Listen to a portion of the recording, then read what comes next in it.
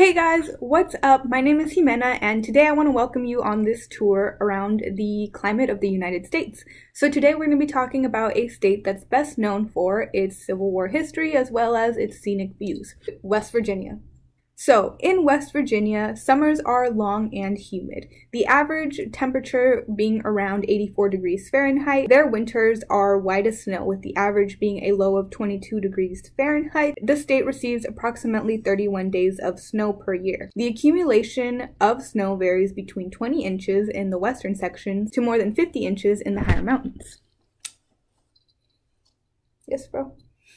The highest temperature ever recorded in the state was 112 degrees Fahrenheit in Martinsburg in July 1936, while the lowest temperature recorded was negative 37 degrees Fahrenheit in Lewisburg on December 1917.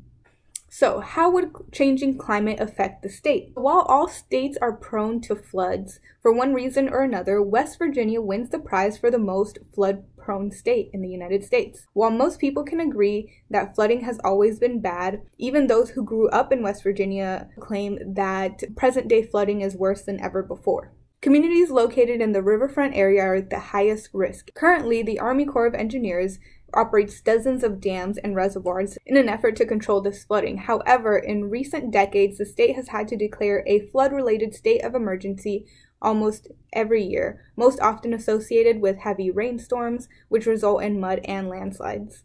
So, some ecological effects. Rising temperatures are helping invasive species to move to areas which were once too cold for them to survive. The warm temperatures are also leading to an increase in deer populations, which leads to loss of underbush, and through a series of cause and effect loop throws the ecosystem out of balance. Additionally, a report was posted by a research group called Climate Central, which details the ways in which mosquito-borne diseases are on the rise. So, what does the government think about this? As many of us have heard, according to the IPCC report, keeping our warming below the 2.7 degrees mark is essential. One of the ways it suggests to do so is by reducing the greenhouse gas emissions. Carbon is the most intensive source of fuel for producing electricity.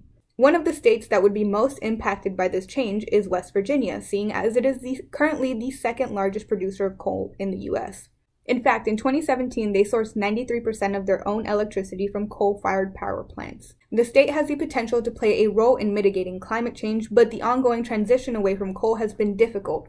The state has other natural resources that they could exploit, such as their mountain ridges, which have a strong potential for wind turbines, and their geothermal potential. The state of West Virginia does not currently have a climate action plan, but due to the size of their coal industry being their primary source of fuel, their reduction would be extremely beneficial. Though it may seem that the term climate change has been thrown around and highly confused with weather, it's important to note that the biggest difference is their timeline. While weather looks at the day-to-day phenomena, climate change looks at the average 30-year trend. So while California is experiencing the consequences of extreme drought, annual precipitation in West Virginia has continued to increase throughout the first half of the 20th century. In fact, precipitation from extremely heavy storms in the eastern United States has increased by more than 25% since 1958. Alright guys, thank you so much for watching this video. I hope that I have taught you something. If you live in West Virginia or have ever visited, let me know your thoughts. Also, don't forget to subscribe and give me a thumbs up if you enjoyed this video. Now, before I let you go, we're going to pick the next state. So, here's my bag of great states.